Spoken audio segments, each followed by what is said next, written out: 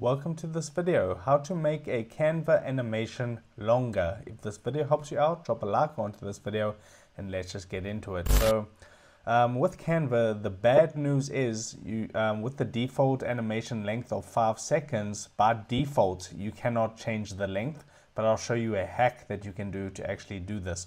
So the way that you would do that is actually create the effects yourself, and then you'll be able to change the length with what I'm about to show you.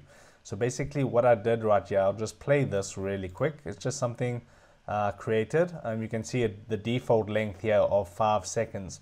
So that's just some text with some animations on it.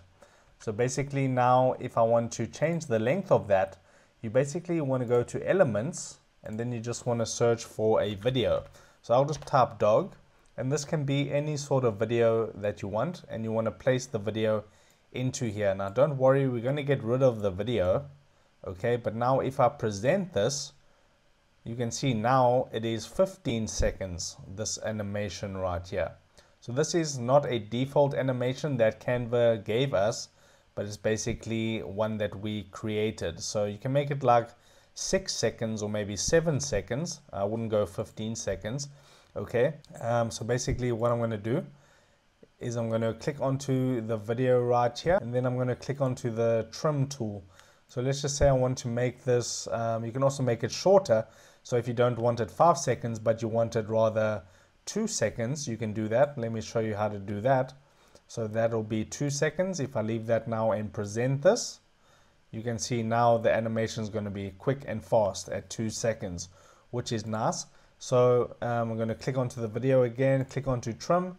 Let's just say I want it at 6 seconds, which is not possible with traditional Canva animation. So I'm going to click onto the video right now because we don't want to see that. Then you want to go to the transparency, click onto transparency and just make it 0.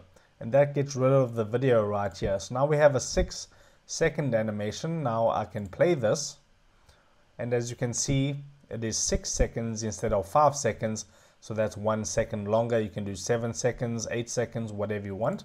But that's like a quick trick that you can do to make Canva animations longer. If this helped you out, drop a like onto this video and I'll see you in the next one.